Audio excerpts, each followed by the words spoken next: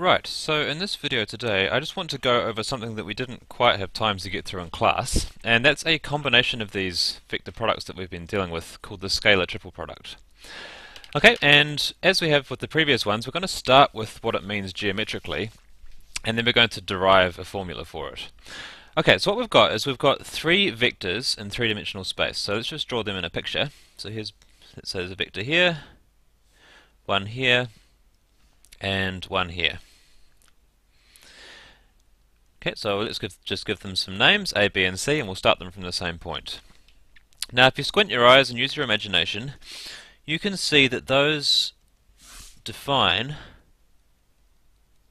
kind of like a slanted box in space.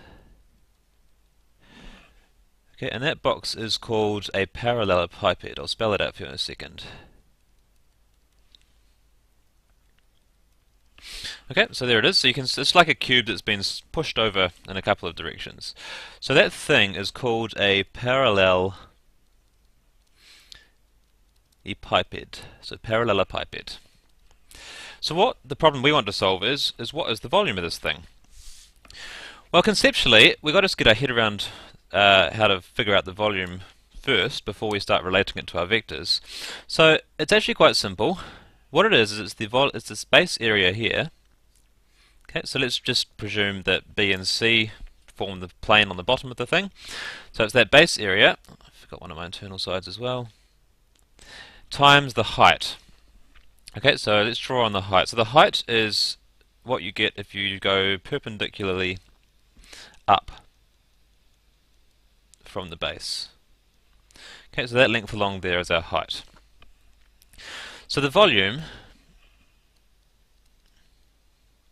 just equals space area times the height. Alright, so let's just mark a couple of angles on here as well that we're going to make use of. So we'll call this angle down here, we'll call that theta, and we'll call this angle up here, we'll call it phi. Okay, first problem, what is the base area? Well, base area, we've done that one in class. Okay, just remember the area of a parallelogram, which is what we've got here, is just equal to the length of one side times the length of the other side times sine theta. Alright, that's base times height for that parallelogram. And if you remember from class, that's just equal to the length, or the norm, of the cross product B cross C. Alright, so far so good. How about the height? Well, the height, we've got a right angled triangle, so if we just sketch that over here, here's H, here's phi, here's a side with length A. You can see that the height is given by H equals, it's going to be the length of one side times cosine phi. Okay, if you don't quite see how that works, just pause the video, draw yourself that triangle, and use trigonometry like you did at high school, just to figure out what that side H must be. Use cos is equal to adjacent over hypotenuse, etc., etc. Okay, so if we put those things together, then what we get is that the volume, again, is base area times height. Let's just substitute in the pieces we've got, so it's equal to the length of B cross C times the length of A times cosine of phi.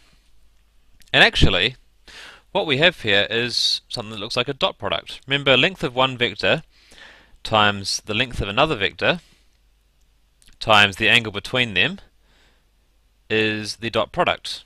Is that the angle between them?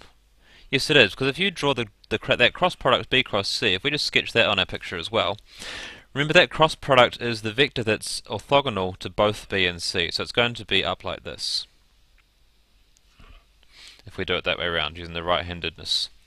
Okay, so that angle phi is here as well, and so that is the angle between B cross C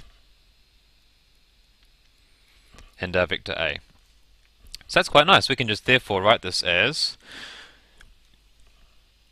the dot product of A and B cross C. Okay, now there's one little subtlety here that I haven't mentioned, and that's that this could turn out to be negative. So if we're literally wanting the volume, we take the absolute value of this expression. Okay, a couple of simple properties.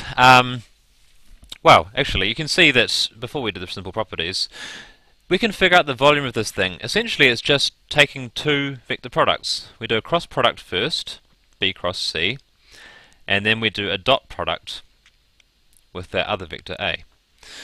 Okay, so let's do an example. New page. So let's say we've got the vector A equals 101, B equals 203, and C equals 010. Okay, so what we have to do is we need to figure out the length of A, so the absolute value of A dot B cross C. So we'll start by doing that cross product. B cross C is just equal to, so remember we do our determinant shorthand to figure out what the cross product is. Okay, and again, if you're not comfortable with this, I suggest you just pause the video and figure it out for yourself, but I'll just do it quickly. That's going to be I times -3 plus J times 2, it's going to be 0 there, and it's going to be minus, okay, so 2 times 0 minus 3 times 0, plus K times 2. Okay, so if we're going to write it back as a vector with 3 components, it would be -3, 0, 2. Okay, so then we just figure out A dot B cross C is equal to 101 dot -302 is equal to -3 plus 2 equals -1. See, as I said before, it's possible that this triple product, which is called a scalar triple product, could come out to be negative. So the volume of parallelepiped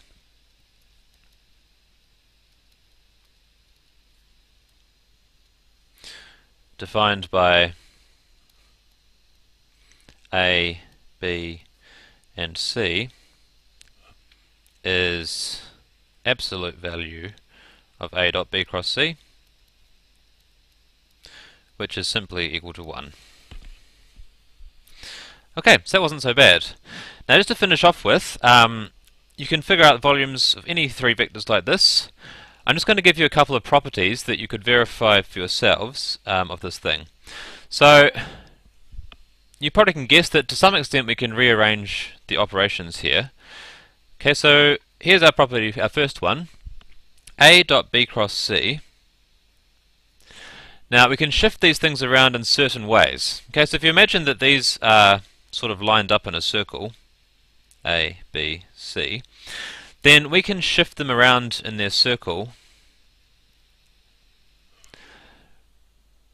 Okay, so it's like it's called a circular shift of these things, and we'll still get the same thing. So if we were to move everything around by one place, then B would go into A's place, C would go into B's place, and A would go into C's place. Okay, we do it again. We get C going where B was, so everything's shifting to the left, and the one from the very end goes back to the far end. We get C dot A cross B. Okay, so dismiss that thing. That's one of our properties. So the product here is the same if we do a circular shift of the three vectors. Okay, we can do the dot product in either order because we know that the dot product is commutative. Okay, so we have A dot B cross C is equal to B cross C dot A. Right, so that's property number 2, if you like. And the third property that we're going to look at, if we change around the order of the cross product, as you know, B cross C is equal to negative C cross B, so that comes out here as well. Negative A dot C cross B. Okay, so that's probably all we need to know for now about the scalar triple product. So if you get a question asking you to figure out a scalar triple product, or the volume of a parallelepiped, this is the kind of thing that you need to be doing.